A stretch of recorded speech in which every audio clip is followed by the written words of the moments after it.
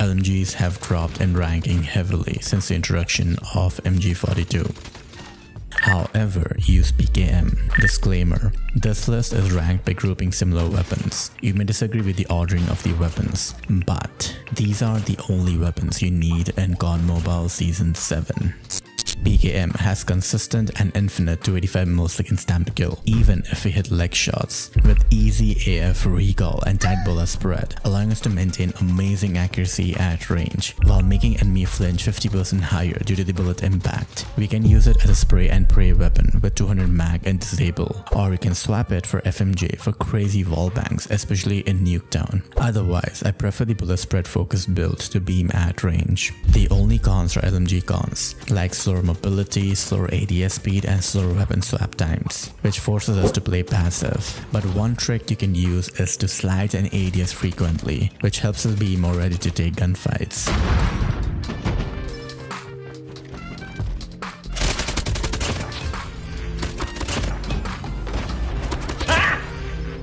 Honorable mention: UL736. It is used with the same utility as PKM, offering 291 milliseconds potential time to kill, hitting one shot around the chest area, which is quite consistent. Recall is beamy, and we can beam it similar to PKM, with tight bullet spread, especially during the initial spray. It is a bit weaker when it comes to bullet impact, making enemy flinch by 35%, and max size is lower at 60 bullets, needing us to manage our ammo consumption. However, reload speed is faster, which helps. It features LMG cons like slower ADS speed, slower ADS movement, slower weapon swap times, etc. Why we have to play passive to make the best out of it. And now is a good time to leave a like and comment something nice to help support the video. If you want faster fire rate, then S36 can be used, which makes missing shots less punishing and helps especially at range where accuracy issues can arise due to enemy hitbox being smaller. S36 has 240 milliseconds potential time to kill till 53 meters, hitting 2 shots around the chest area, which is doable. And recall isn't as smooth as UL or PKM, which might give problems when spraying sometimes, and you will need to practice beaming with it. You can use a foregrip, but it's more of a BR focused build instead. Bullet impact is same as UL736 at 35%, and 60 ammo count is low considering the faster fire rate. And you can use 110 mag if necessary. It features LMG cons like slower ADS speed and slower ADS movement, while you need to play S36 passive. Overall, PKM is what I prefer, as it is the most consistent weapon for dominating at range, with one of the tightest bullet spread in the game if you stack attachments. Slow reload speed isn't a problem because you can just double tap to respawn. However, UL736 or S36 can be used depending on your preference. FFAR has fallen in rankings, not because it is bad, but because we have BP50 now, which takes over its utility. FFAR is a versatile assault rifle, leaning more towards being aggressive,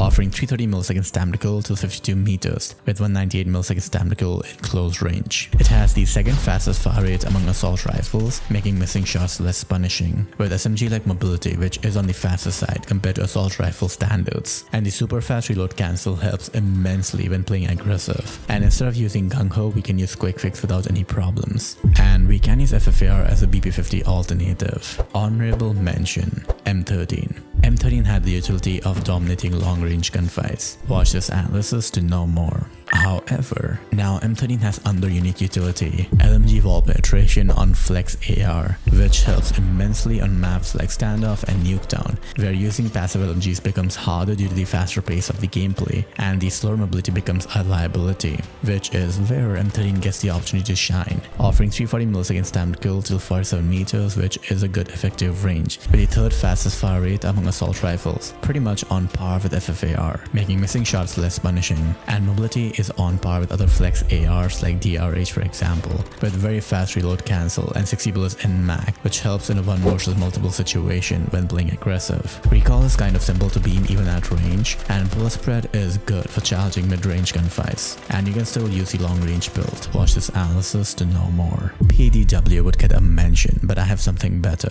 PW is great even in current meta, especially on mid-range maps like Nuketown. Thanks to Team Cygnoux for assisting with this top 10 list. And for more analysis and best Gunsmith builds, you should join our Discord server. Aggressive SMGs are kind of useless, emotional damage, as you can just use BP50 instead.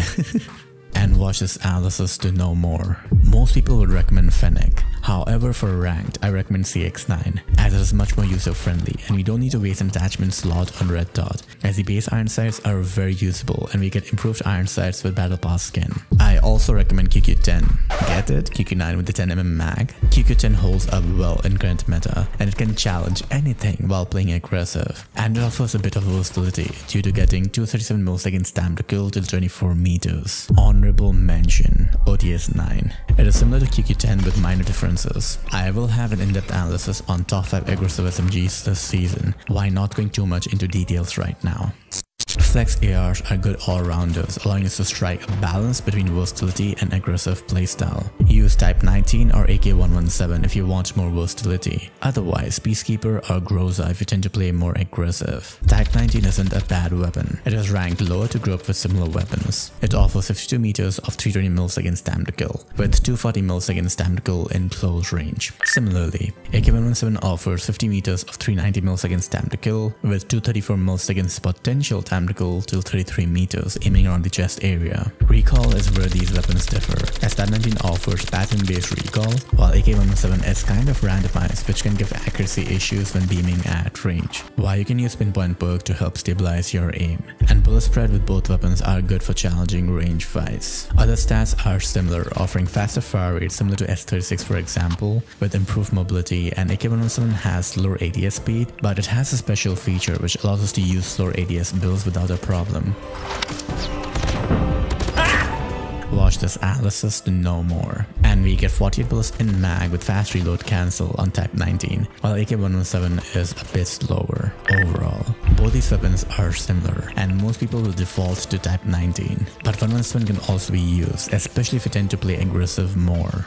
By the way, help support me by donating so I can work on more such analysis in the future. Remember PDW and I said I have something better? It is Groza with this build, but I prefer the laser instead to maintain accuracy at range. Groza is an aggressive assault rifle similar to Type 19, but focuses more on rushing and playing aggressive. It offers 32 meters of effective range with same fire rate as Type 19, but mobility is vastly improved, with SMG-like ADS movement with 40 bullets in mag and fast reload cancel for playing aggressive. Recall is similar to HVK pattern, but the left-right shift happens much quicker, and you can beam it with some practice. Groza is being slept upon if you ask me. Similarly, we have Peacekeeper, offering improved effective range with negligible tactical difference, but the advantage is we get low flinch, helping us keep our aim stable under enemy fire, and the super fast reload cancel allows us to use quick fix without any issues. We maintain SMG-like ADS speed with 3.7 meters per second ADS movement, which is on the faster side, and you can use Skulker to improve it further. Recall is pattern based and you will need to learn the pattern to somewhat beam with it. However, one difference is the iron sights. Groza has much better iron sights and Peacekeeper will require a battle pass skin minimum if you want to enjoy using it. Why I won't be surprised if people default to using Groza, as they are similar weapons with minor differences,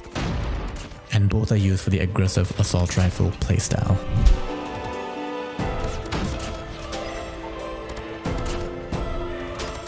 By the way, I put a lot of effort into this analysis, so do me a favor and watch this video till the end. I love you guys. 3-shot meta are going strong, mounting up resistance against PP50 abuse.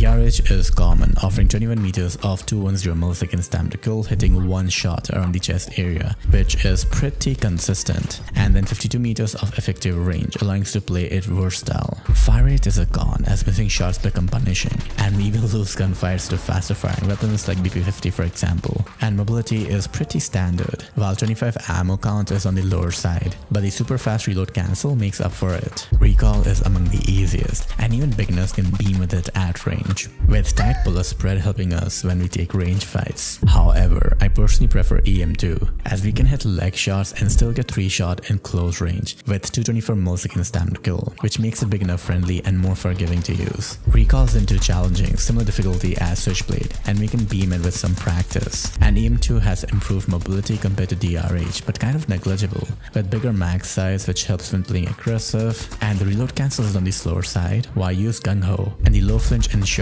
our our aim will be stable under enemy fire. EM2 features slower fire rate gone as well, and we have to work on being accurate to dominate other weapons in circulation. You can also try AK-47, offering pretty consistent 220 millisecond stamina kill in close range with improved mobility, and ADS movement is similar to Type 19, allowing AK-47 to be more versatile. We get larger max size as 50, which allows us to 1 versus 5 without reloading, while the reload cancel isn't a problem, and IDS quick fix on my loadout. Recoil is on the easy side, and we can very effortlessly beam it with tight bullet spread for challenging range fights, with only con being the fire rate, as you will need to be accurate to do well with it. This analysis is becoming long, why I will cover top 5 weapons in part 2. In the meantime, watch how the Season 7 balance changes impacted the meta, and I will see you on the next video. Bye.